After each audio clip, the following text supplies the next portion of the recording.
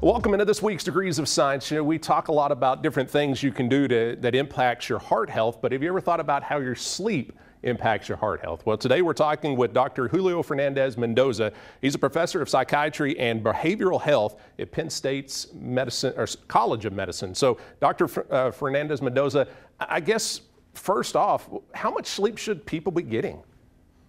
Great question. So we do have expert consensus saying that adults, specifically who have the best health overall, are those who report sleeping about 7 to 8 hours of sleep. Now, all of us agree, or most of the field agree then, that getting less than 6 hours of sleep if you're an adult, then that is associated with health problems, including heart health problems. And of course, this changes with age. So in older adulthood, maybe getting 6 to 7 hours, it would be recommended, like when you're 80 years old, or when you are younger, right? Like in youth, including teens, at least 9 hours of sleep is the recommended amount of sleep.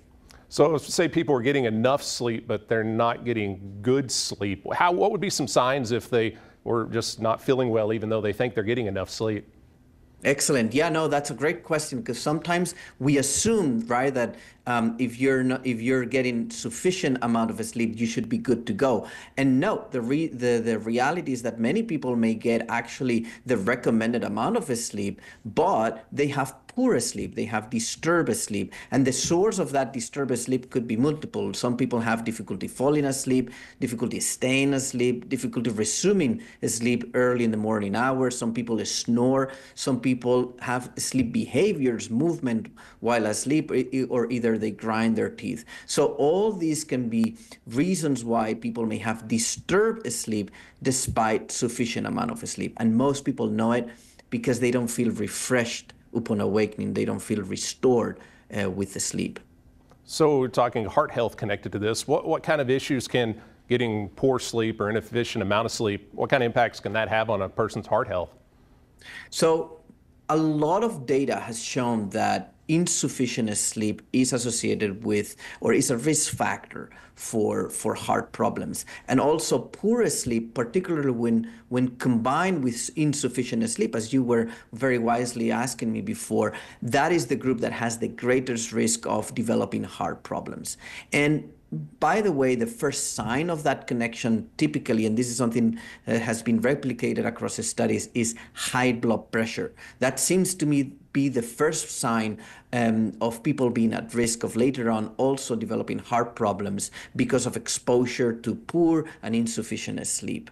Now, the connection between the two, we believe it's because when one has poor insufficient sleep, you typically have elevated stress hormone levels and elevated inflammation, oxidative stress, and multiple other biological mechanisms that link lack of sleep with heart problems. What kind of advice would you give to someone to maybe help them sleep better and help this potential heart health issue? So first of all, calm down. Let's not worry, because worrying about the consequences of lack of sleep can lead you to actually not sleeping, right? And I know that a portion of the population, we need to be sensitive with them that may be already worrying, and we need to tell them, not everyone with, for example, insomnia is at risk of heart problems, and consulting with a clinical provider would be the best way to answer, am I in that group or not? That's number one. But if we want to give people in the public general advice, I would say, of course, good sleep hygiene, right? Lifestyle habits. However, I always remind people these habits are just simply good for everyone. There are actually behavioral interventions that are very effective in improving sleep. And they are very rule-driven. The 6 rules to get good sleep: 1, get up every day at the same time, no matter what. Use your bed only for sleep. 3, do not lay awake in bed. Get out of bed and go into another room, do something enjoyable or relaxing if you cannot sleep, and go back to bed whenever you feel sleepy. 4, do not compensate for the sleep loss. Get going with your day. Don't cancel things. Don't try to sleep in or nap. 5th, go to bed only when you feel sleepy. Don't go to bed because you have to, only because you feel sleepy, even if that means going to bed close to when you're falling asleep. And number 6, match your time in bed to the amount of sleep that you're currently getting, even if you have poor sleep. So go to bed anchored with your rising time, and then each week expand or increase your time in bed by roughly 15 minutes. I think I broke a few of those rules, unfortunately. So, and this personally, I'm bad about this. So the taking a nap, so you think, oh, I need a little more rest. Does that help or kind of hurt the situation, taking a nap? Absolutely, great question. Notice what I said, right? If you have a sleep problem, if you want to improve it, do not nap, do not try to doze, and so forth. But that doesn't mean that napping as a healthy sleep behavior is bad for you. So if you're a good sleeper, let's go back to your first question. If you feel you wake up refreshed, you're getting about 7 hours of sleep. And then in the middle of the day, because your life circumstances permit, you're able to get your 30-minute power nap, you're totally fine. It's totally healthy. What matters is when naps or dozing during the day are a sign of needing to compensate for lack of sleep. Well, that's very interesting for sure. So if somebody maybe starts noticing they're not sleeping well or having issues, when does it get to a level where you need to go to a doctor about this?